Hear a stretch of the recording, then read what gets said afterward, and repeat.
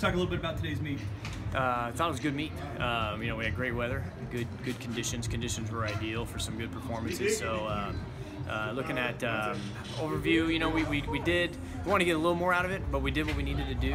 Women tied their school record again, which is great. So, I think they're very consistent. I think keeping the baton around the track fast. We really didn't have much competition, so they were able to reproduce what they did last week under the best competition. So that's a good indicator for me.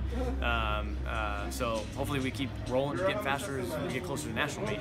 Just talk a little bit about Laddie today, graduating in the morning, coming out here running a school record. Lottie Jurgen, what can I say about Lottie? Phenomenal story, you know, really. I mean, I think that when I look back at that one, that's going to be something for the books. You know, I think that speaks a lot about Emporia State. We gave her a chance here. The university embraced her as a whole, I feel. So it wasn't just track and field, but you know, she has her ups and downs on the track, off the track, and she turned it into a success. I mean, walking away with 2 school records, breaking the school records. She had a lot of family out here today. Punched her ticket to the national championship. It doesn't get much more storybook than that, but I really feel that says a lot about this school and what we try to do.